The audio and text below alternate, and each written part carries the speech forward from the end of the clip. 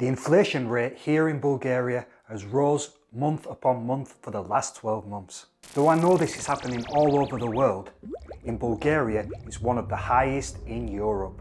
Will it stop? Is this just speculation, or will this turn into a hyperinflation? Today we're going to talk about the possible causes for this inflation. We're also going to speak to the people that it's affecting, foreigners, business owners and Bulgarians. And does the government have this under control?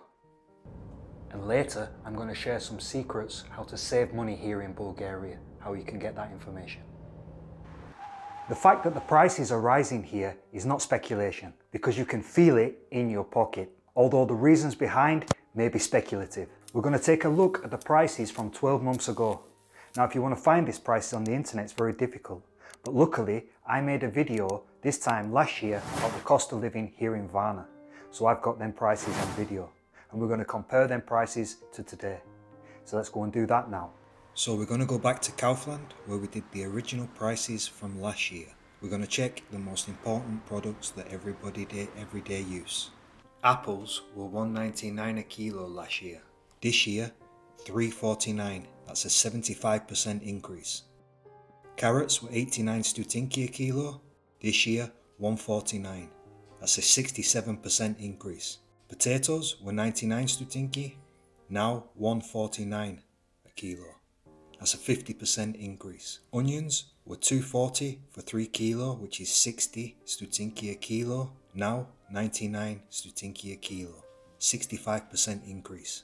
Sunflower oil, everybody's favourite, $2.99 was last year. This year, $4.99. That's a 66% increase. One of the cheapest bread at $1.19 per loaf. This year, $1.55 per loaf, 30% increase. Ticho coffee, $4.49 per packet.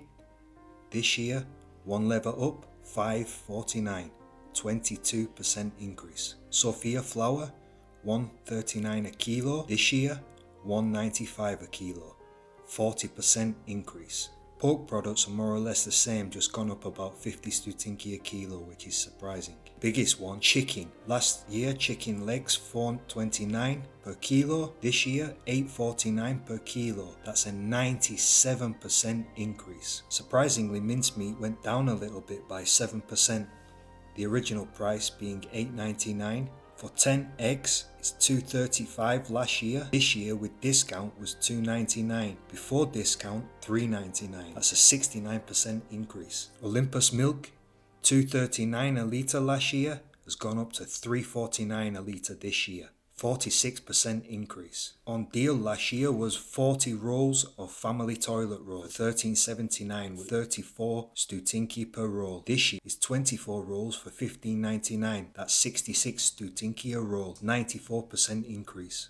Alcohol, which is no surprise, is the same price like last year. One of the biggest things that's hurting people in the pocket is the petrol. Last year, for petrol 95, $1.83 per litre has now gone up to $2.97 per litre. That's 62% increase. Diesel has rose about the similar price. Throughout last year, the electricity and energy prices rose to a crazy level. That eventually got regulated a little bit. And towards the end of the year, the government thought they would do something by stopping the electricity prices. But I'm not sure that's going to work. I'm sure these big energy companies are just going to push extra prices to cover their losses. But cover their losses? I mean, they still want to make their big profits. Check what type of world we're in today, where the big energy companies will push extra costs onto the consumers just to get the massive profits for themselves and the board members, instead of taking a small loss themselves to pass that on to the consumer through these hard times that everybody is going through. I'd love to know what you think about that, so please put it in the comments below. Whether this is speculation or not is a different story. Russell Brand does a nice video, which I'm going to link in the video description, about last year, how many companies still made even bigger profits last year during the time of inflation was rising and rising. Now, he does a great explanation to that, so I suggest that you check out his video that I'll link in the video description. I'm no economist and I'm not 100% how inflation works, but that's exactly the point. They simplify it by saying government spending, the energy rises because of this, which passes on to the next cost, which creates more inflation. but there is so many factors to it, makes it so complicated that you just accept what they say. And this is why it's so complicated, makes it so easy to be manipulated.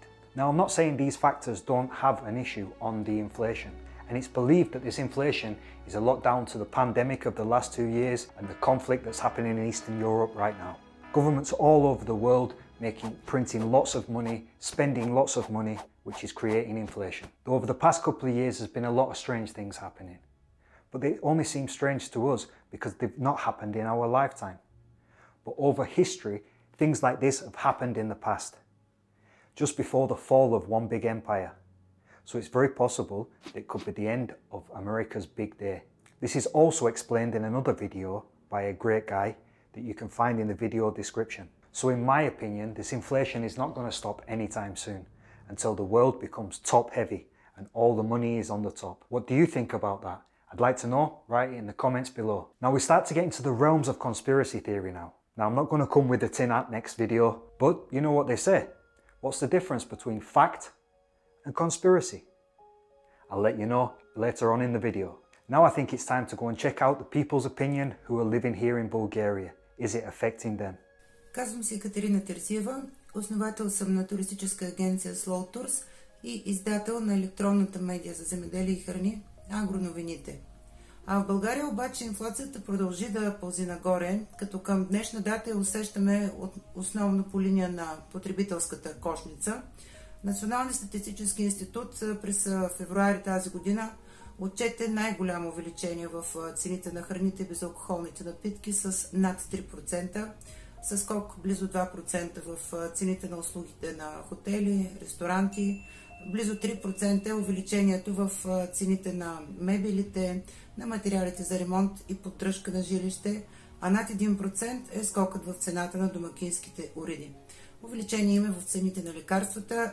НСИ посочи официални данни за цените на горивата, като формулира скок в цената с около 3 на 100 през февруари. В началото на март обаче цените на бензина скочиха още и преминаха психологическата граница от 3 лева на литър, като тази цена от тогава до сега почти не се е променила и ако има някакъв спад, то е пренебрежимо нисък. Hi, I'm Remy Hogaert. I'm from the Netherlands. I live here in Selo Mihailovo. It's a little village by Stara Zagora with my English husband. And the first years every time we traveled abroad for our work and then we came home, we were like so pleasantly surprised by how affordable everything is. Now it's 2022. And yeah, the prices are going up. I thought it was gonna happen when the euro would come into account or into the system, because when the euro came into effect in Holland, the prices doubled overnight. It was not allowed, but it happened anyway. But it's happening now. There is inflation and it goes very rapidly and the electricity bill is out of control. So yeah, but it's for everybody. So yeah, what to say about it? We just have to deal with it, I guess. А миналия месец инфлацията в еврозоната достигна рекордно високи стойности след нахлуването на Русия в Украйна. През март потребителските цени се повишиха с над 7% спрямо година по-рано и така всъщност инфлацията продължи да нараства в цяла Европа. На този фон Европейската централна банка в началото на април обяви, че планира да повиши лихвените проценти, след като прекрати програмата си за изкупуване на облигации през третото тримесечие на тази година. Перспективите за Европа и в частност България не са никак благоприятни. So, my name is Ben. I'm from Adelaide, South Australia, and I'm 27 years old. Well, I have noticed inflation is getting higher now, so I think like normal everyday things like water and oil, like a 10-liter bottle of water I used to buy was about 2 leva. Now it's close to 250. Petrol is ridiculously expensive, about 3 leva a liter, so probably will keep going up still until this war in Russia and Ukraine is So it's affecting me somewhat, but put it this way, it could be a lot worse than it is right now. So affecting people that are not earning so much, like the minimum salary. I mean, minimum salary here isn't that much, and things are getting more expensive for them, so it must be making their life a lot more difficult. So. Европа и България в частност са застрашени не просто от енергийна, но и от продоволствена криза, тъй като макар в масовите медии за това да не се говори, 60% от торовете, които се използват в земеделието с произход Русия, енергийната съставка при тях е на газа и на нефта, а това веднага ще се калкулира и в цените на храните. Me personally, no. I think it's just affecting more people on a minimum wage, since the minimum wage in Bulgaria has been increased, but I don't think that it's still enough. It affects mostly these people because of the rise of the products, for example, oil, water, I think, electricity, and most of these things. Only like about the food, it's only the oil that kind of rolls from nowhere, which I kind of don't understand. One of these causes is that people just are trying to earn more, like as we're just trying to develop a business. For example, if I were to start my own computer shop or an IT store, where I would like to say to sell my software, like at first I'm just gonna go cheap until people start loving it, and then I'm just gonna try to raise it up so it kind of improves. А в същото време бюджетът на страната ни не може да покрие всички дефицити чрез помощни и директна подкрепа за бизнеса и земеделците, а за да се напълни държавната хазна, не е изключено политиците да прибегнат до увеличаване на данъчната тежест. Предстои и приемане на еврото у нас след 2 години, което въпреки уверенията на политици и някои икономисти, вероятно, както се случи в други страни в Европейския съюз, ще доведе до нови трусове и поскъпване на живота у нас. Така че не ни остава нищо друго, освен да затегнем коланите и вместо към презапасяване, което подхранва спекулата и още повече повишава цените на пазара, призовавам да помислим как сами можем да си произвеждаме храната. Affecting is everything it's going up. All product is up. The price of the life level again it's up, and all of them. The product, if they receive the materials from our final products, with every delivery it's going up, and it's normal to the final production is going up. Yeah. It's not possible to stay at the same level. Pushing the prices up? Everything, and maybe 50% is a speculation about this. It's, for me, it's not stopped. It's going up, and no going down. I don't know why, and I don't know how, but we try to still in the same level, because if you calculate in the real price, the product it's not can be sold to the people, and we still to the minimum profit. Yes, of course. Problem prices, benzene, eat products. Everything. Your prices, they go higher, so higher. you have to make your prices higher. Yeah. Big problem. That's a little standard. For the standard, yeah. Yes. And do you think that the No work. Yeah. No work. Yeah. Цена дига или спри? Дига. It's only going to go up. Prices. Prices. Yeah. Yeah, because they want to kill the small business. Yeah. Small business. The small business. Фалит. That's it. Фалито. Okay. Добър ден! В България причината за повдигане на стоковите цени е цената, че се вдига тока, горивата има намеса и войната. И затова се надяваме, че повече цените няма да растат нагоре, да се нормализират цените, за да може да живеят хората по-нормално. My name is Jana and I'm Bulgarian. Thank God I don't belong to the most vulnerable groups of this society. There are many vulnerable groups in the Bulgarian society. As you may know, Bulgaria is one of the poorest, if not even the poorest country in the European Union. Nevertheless, I have noticed the inflation, especially in January when I have had to rearrange my traveling plans for the year 2022. I know I have to be careful about my careful about buying shoes, for example, buying clothes, this kind of stuff. Basket, the shopping bag has shrunk everywhere, obviously.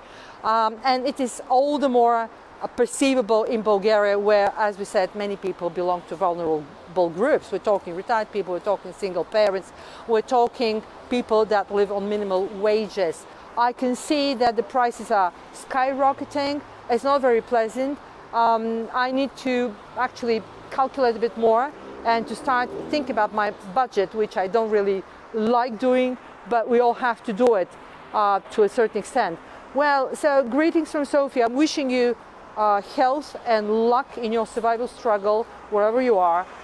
My name is George Ujiev. I'm a student at the American University in Bulgaria, and also we're running a tourism business in Burgas, which is called Burgas Free Tour, and a business in Sozopol, which is called Sozopol Food and Wine Tour.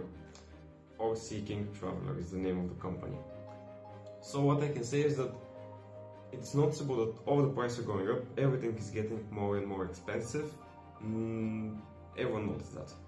But especially like me, my friends, my family, and the people who I know, they're not so affected by it because this hasn't stopped them from doing the things that they loved, or buying the things that they used to buy, or doing the things that they used to do. Just the price are getting up. And especially for our business, I believe that we have to raise our prices a little bit. Depends on how much our suppliers are going to raise their prices, but we will have to raise them. But I'm mostly concerned about the elderly people in Bulgaria and the small businesses, because I have heard many small businesses now, they just go bankrupt because they cannot keep up with the high electricity bills for business that are now in Bulgaria. And I believe that the inflation rates are gonna go up, maybe till the moment that everything is again normal in the world. And I cannot say when this is going to happen. Thank you. Does the government have it all under control? Well, according to this article from January 2022, that the inflation rate would not rise above 10%, it kind of looks like they don't. So don't count on them to help us out. Early in the video, I asked you what was the difference between fact and conspiracy. Well, 6 months. Funnily enough, something that was deemed conspiracy 6 months ago is actually common fact now. So I'd really like to know how many more of these conspiracy theories will come true in the future, which is actually quite scary. If you sit and only take your information from the mainstream media on television, then you're only going to be fed one idea. You take a little bit from them, you read some things on the internet, you read things here, listen to other people's opinions, and you combine all that together and you might get your own truth. Because this is what free speech is all about. Taking the opinions of all different people and then coming together, and you might get a better truth then. So now is actually the time to start thinking about saving money. And that's why we've teamed up with a company called Wise. It's an internet bank that's trying to beat the regular banking systems. I'm going to put a link here. You go check out their terms and conditions and maybe you sign up. If you're coming here on holiday or you're coming here to live and you receive money in foreign currencies, you can hold money in different currencies. It's a great bank. I've used them for over 4 years now. Go check out their terms and conditions, and if you like, sign up. Other ways that you can save money here in Bulgaria, I've made a video about it. So I suggest you go and check this video here, and you can learn about how you can save money in every aspect of your life. I'll see you over there.